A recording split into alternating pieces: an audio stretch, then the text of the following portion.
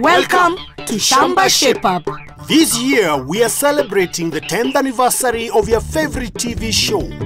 Once again, we have traveled all over East Africa to find hard-working farmers. We want to celebrate them while giving them the knowledge they need, so they can adapt and make their farms more productive even while the climate changes. We support them to become more productive, get better yields, and increase their income. We meet families and enter their kitchens to explore what we eat, where we get it, and how we can cook it in cleaner, faster, healthier, and cheaper ways. And at the same time, increase family nutrition. We will see how farmers from across the region can benefit from our experts' advice, while also learn from each other in so many ways. Join us on these journeys and share in the farmers' experiences as they shape up their shambas. Welcome to the Shamba Shape Up Safari.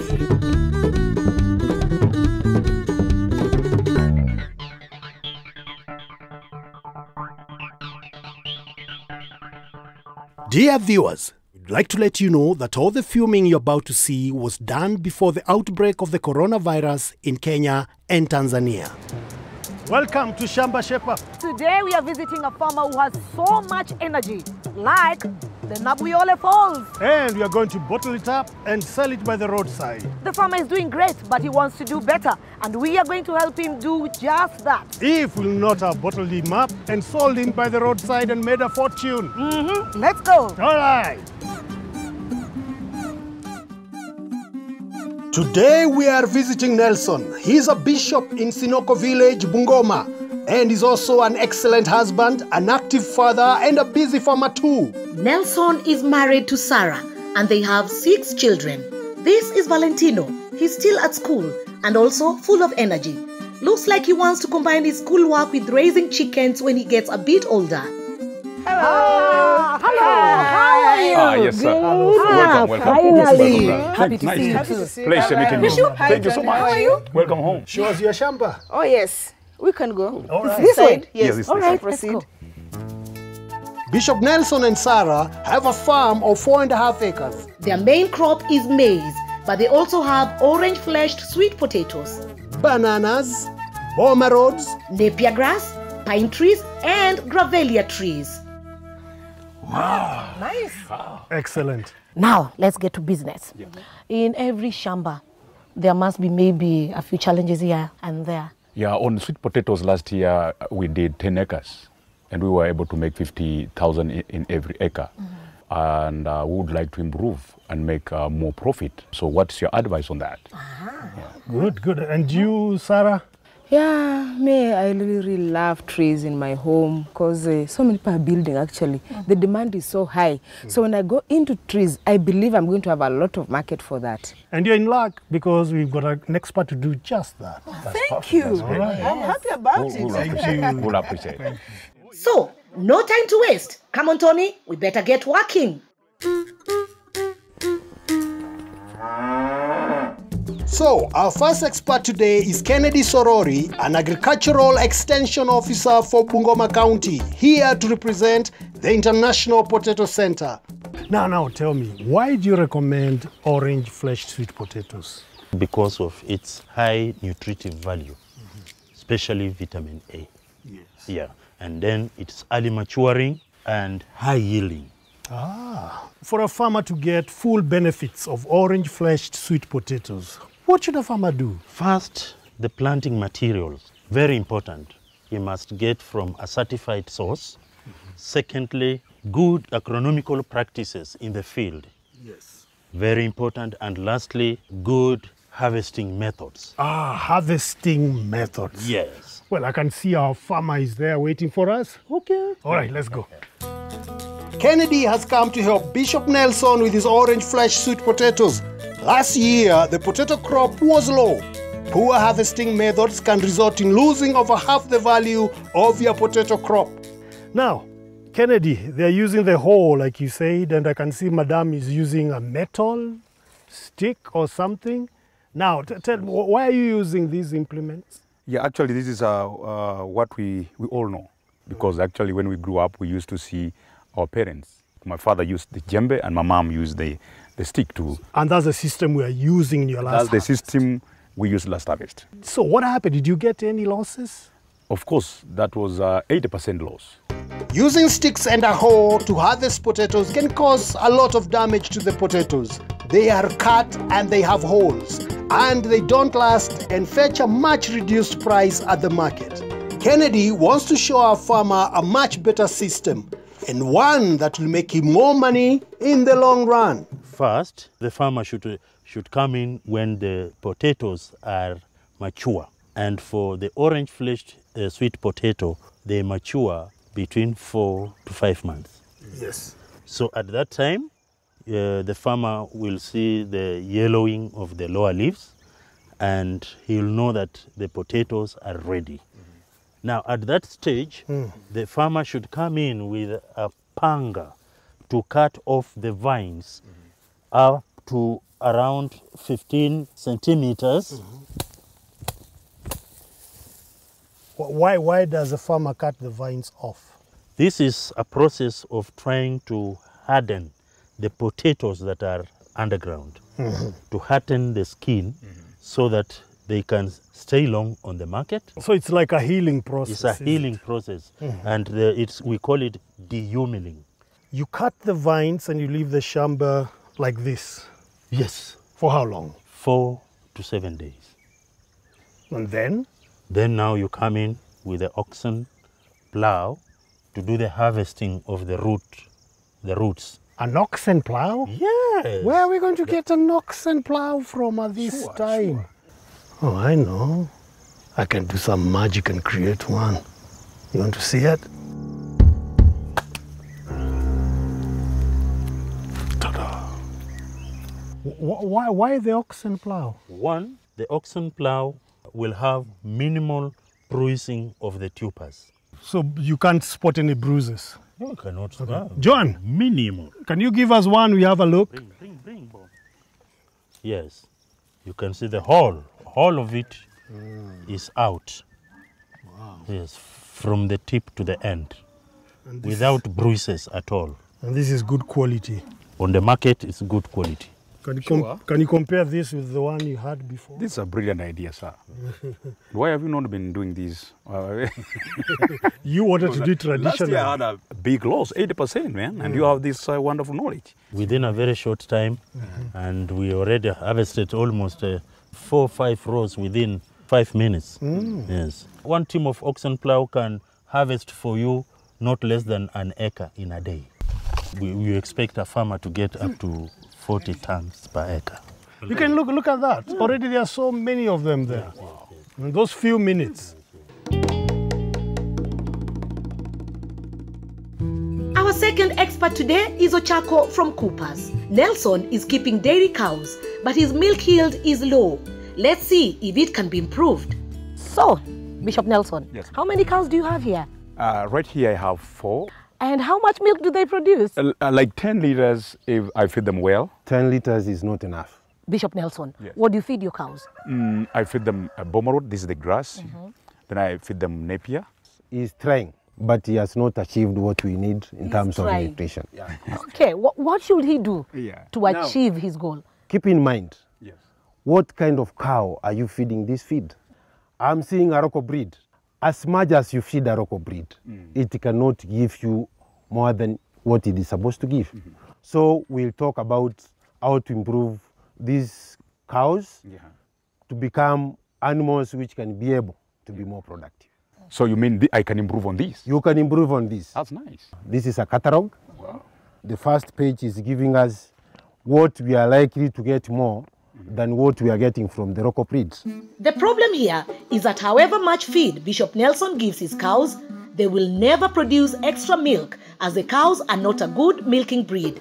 So, in order to boost his milk yield, Bishop Nelson needs to breed cows with big, strong udders. To achieve this, Ochako recommends using artificial insemination or AI, choosing bull semen from Cooper's CRV catalog. AI lets you choose the right bull to improve your cows.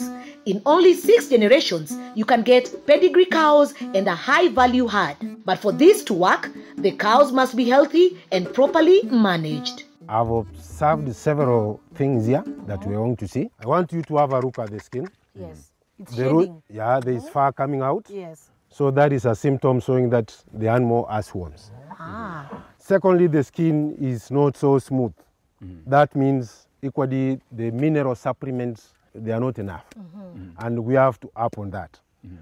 Then thirdly, just try to count the ribs of this animal. How many are you saying, Bishop? The number of ribs? About 5, see? 5. They are around 5. That is bad. How many should they be? They should not be able to see more than 3. So, is there a solution to all this? We have Nielsen Plus. Nielsen Plus, when you use it, you give the dosage half the weight of the cow. Yeah. So let's say, for example, the cow is 20 kgs. You don't assume. You have to take the weight. I love that. I like this. So we use a tape measure. Yeah, this is not a tape measure as such. What This is a weigh band. Ah. A weigh band is a measure that is going to give us the weight of the cow. All right. And this is how we do it. So you pass it through over the gate, kindly. That's great. Yes, like now, the reading I'm having is 264 kgs. Okay. Now, if you want to administer Nielsen Plus, which is this one, Yes. you do a half the weight of the cow. We have got 264 kgs divided by 2. Yes. That is 32. 132 meals. Yes. 132 meals is what enough to deworm this cow. We have never, ever, like the veterinaries who've been coming in, the highest I've given is 100 ml. Now you see, that is why we are seeing the body skin is so rough, and even the animal is equally dull. Look at these bones. That means the body score is very poor, and we have to improve in terms of feeding. I want to appreciate that you have very nice fodder. This is fodder from Bungoma, Yes, the one I have there. which is a very good source of energy and proteins. Yes. But the way it is being served here is not so impressive. If you want to smell, it has a particular stench. So we need to feed the cow at the right place. This is because actually it is being rained on, and that is why we are advising that you should be able to do it in a zero grazing unit. Okay. Yes. Nelson is giving his cows quality fodder, but it's being ruined by the rain. The cows need a shelter for their food and for themselves too. If Nelson practices zero grazing, he can build their strength and boost their milk yield, because then he can start targeted feeding by adding supplements and minerals to the fodder. So, make sure your cows are in a controlled environment. Practice zero grazing. Why? Because with that, you're able to observe your cows. That's one. They're able to feed properly. You're able to maintain hygiene, which is very important for our cows. If you need your cows to give you maximum yield, you need to take extra good care of them.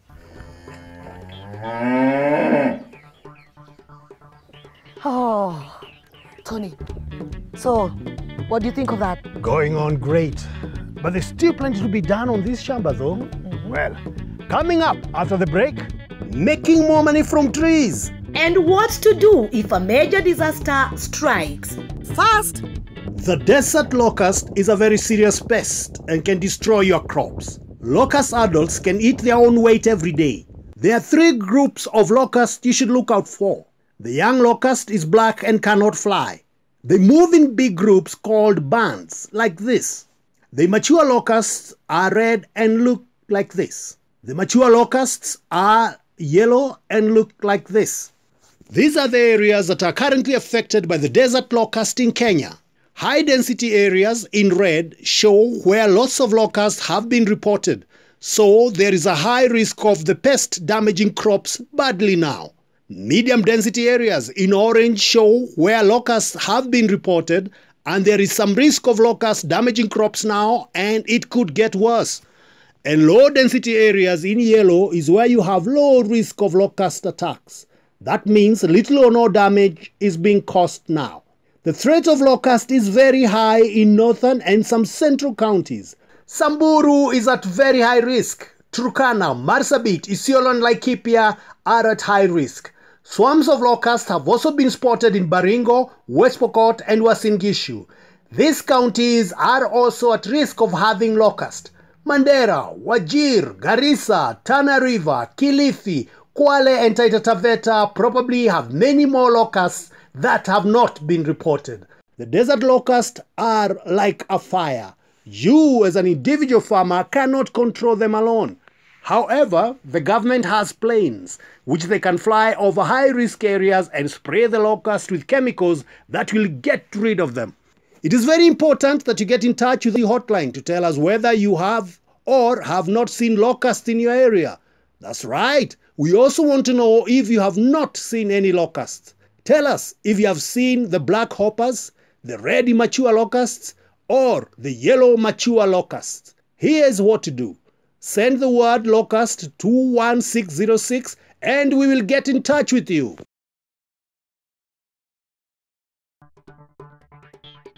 Welcome back To Shamba Shape Up. We are in Bungoma and we are visiting farmer Bishop Nelson. We have seen how to increase profits from orange flesh sweet potatoes by good harvesting practices. And how to increase milk yield. But we also want to find out about planting trees. And what to do if a major disaster strikes. And so, with no time to waste, Tony, let's get to work. let's get to work. Time I went to meet our next expert, Samuel Mwema from Agri4. There's something very special he needs to help with on the farm. Now, we told you Bishop Nelson has a lot of energy. He's helping his son build his house while he is away in the military. But the building work has stopped. Let us find out why. At this stage, actually I need to get timber to do the ring beam and do the roofing. Wow. Yes, And sir. you look a bit worried about that. I'm much worried. Timber is expensive. Very expensive, very expensive.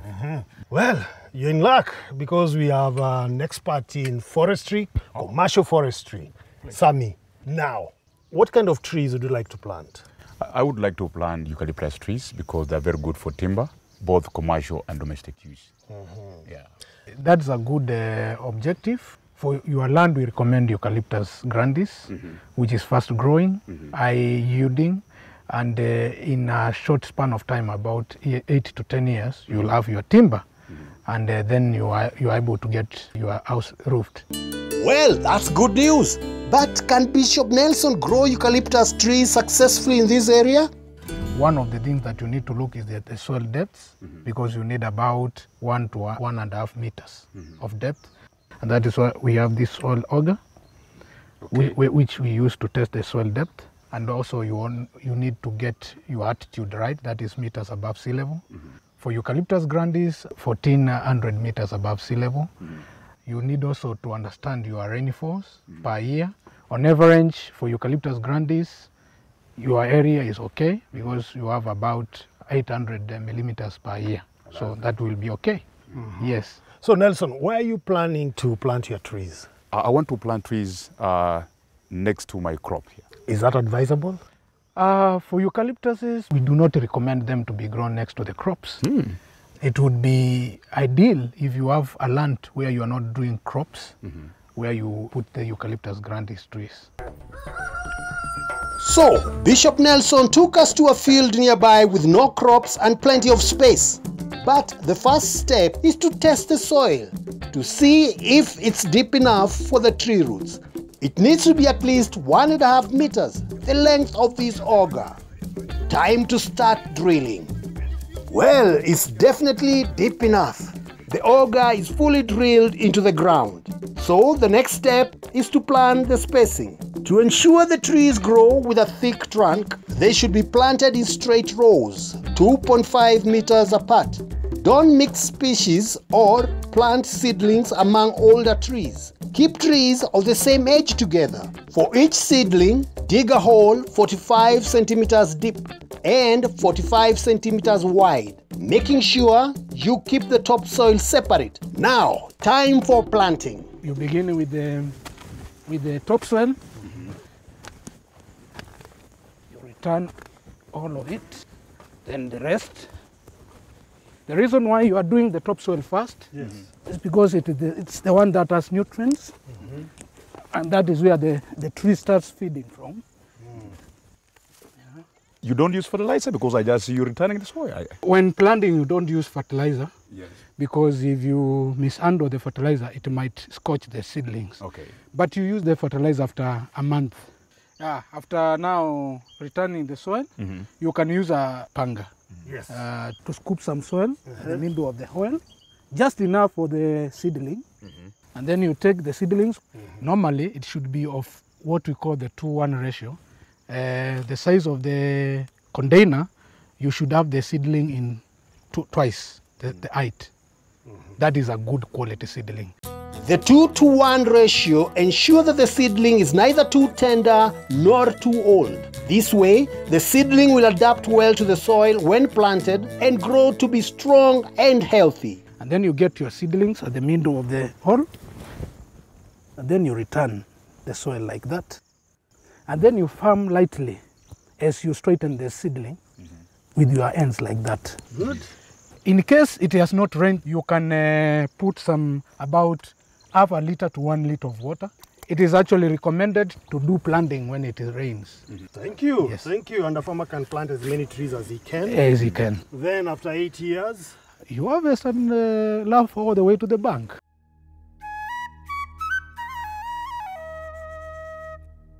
The coronavirus is spread when you come into contact with sneezing or coughing droplets from an infected person. People above the age of 60, as well as people with weak immune systems or illnesses such as diabetes, heart disease or HIV are at higher risk of suffering severely from the disease. But make no mistake, young people can also be infected and spread the virus too. We all need to be very careful not to get infected by the virus. Good social behavior can stop the virus from spreading. Stay at home and avoid places with many people. Generally, keep 2-meter distance from other people. Do not shake hands or embrace. Avoid close contact with people who are sick.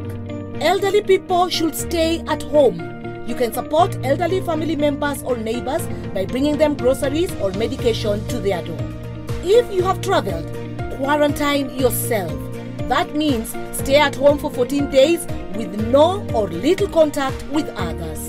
If you have symptoms such as fever, cough, or shortness of breath, call your doctor or a hospital to seek further advice. Personal good behavior can reduce your risk of getting infected. Do the following.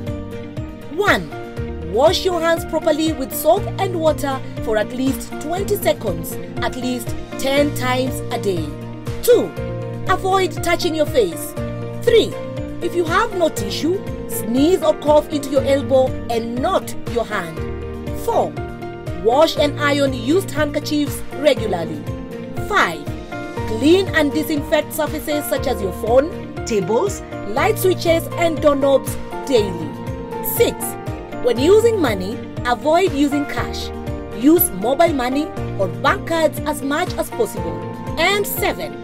Boost your immune system by eating fruits and vegetables several times a day. Together and with good behavior, we can prevent the virus from spreading. well, what do you think of that, Carol?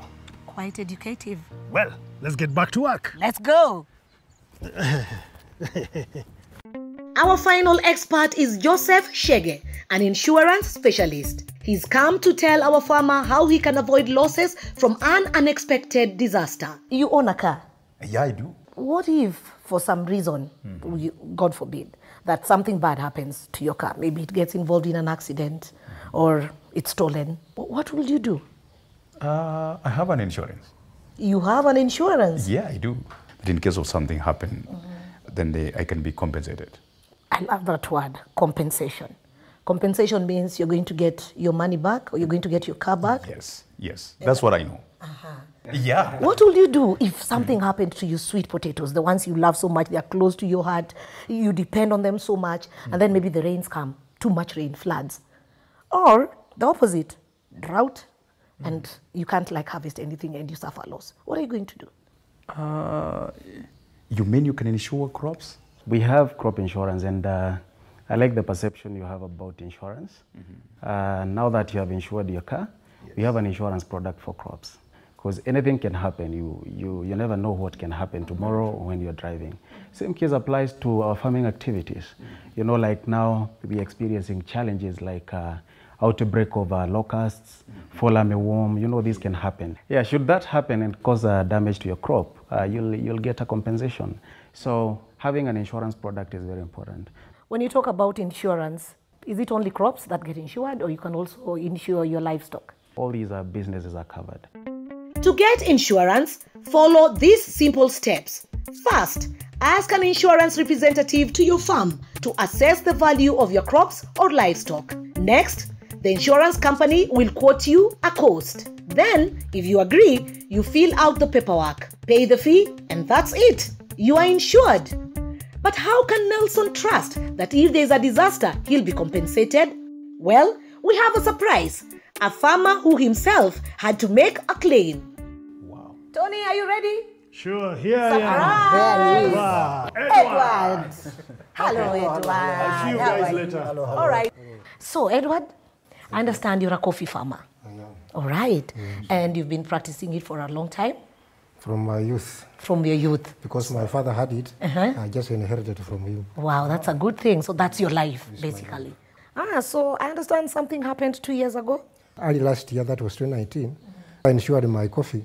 And then there was a prolonged drought. So we did not harvest it properly. After the drought had gone, they got a report that there are some compensation in insurance. So they brought the forms, I filled, so some assured was 30,000. And did you get it? I got it. Fully? Fully, because it assisted me. Instead of getting all that I was getting from coffee, it dropped. But because of the compensation, I was put back to the normal pace. You got back into production. That's the advantage. Right. Edward insured his coffee based on the cost of production for his coffee crop. The cover, or sum that Edward insured, was 90,000 shillings for 3 acres of coffee. The amount of yield that he actually lost when it came to harvest was about 1 acre, or 1/3 of his coffee. Therefore, the claim paid to Edward at the end of the season was 30,000 shillings. That is 1/3 of his insured production cost. So that's why you can't quit. I can't quit, and I can't quit, and I'm in the process of encouraging people. And so you'll do it again and again? It gives you peace of mind? I'm going to do it. Wow. Because weather changes is very common now. Anything can happen. I'll be encouraged by what you have said and putting together with what my friend here has said, and I think that insurance is good. All right. And I'm so encouraged with that. That is very nice. Insurance is reliable. Yes. Insurance works. Always find a reputable agent, all right? To find an approved insurance company near you, contact iShamba. Send the word JOIN to 21606. So Bishop, it has been wonderful being in your Shamba. I'm going to make sure that everything is all right, and I'll be able, because now I'll be having money in my pocket. Caro? Our work here is done. And so? We'll see you in the next Shamba!